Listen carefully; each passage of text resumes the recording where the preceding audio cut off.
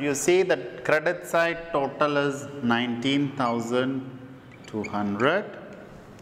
Then we take the same total on the other side, and when we subtract all these amounts, we get 5,750 as our gross profit.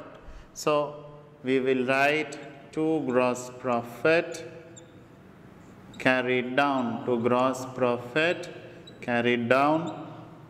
This would appear on the credit side of our P&L. So the next portion of this format we will be taking as P&L account. I am taking the gross profit to the opposite side of P&L account, and I am writing by gross profit brought down, which amounts to 5,750.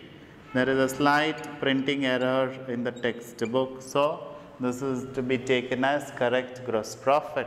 Now let us see the leftover items which you have not underlined.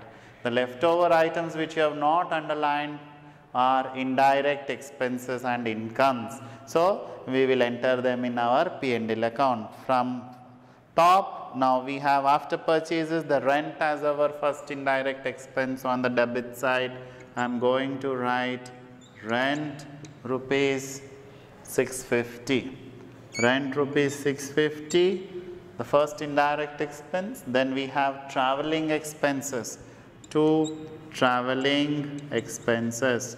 To traveling expenses, we have amount 400. Now next is given as interest received. So interest received is an indirect income.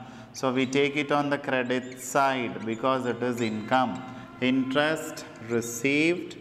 Interest received, the amount of rupees 800. Now next item being your salaries, again indirect expense on the debit side. To salaries, the amount being 1200. So salaries on the debit side, the amount being 1200.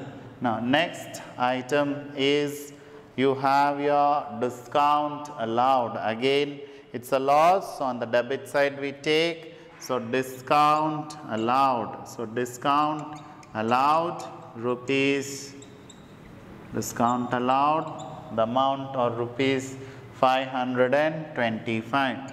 Now next item is trade expenses. So do not mistake the word trade means it should come in trading account. Trade expenses will be coming in your P&L account.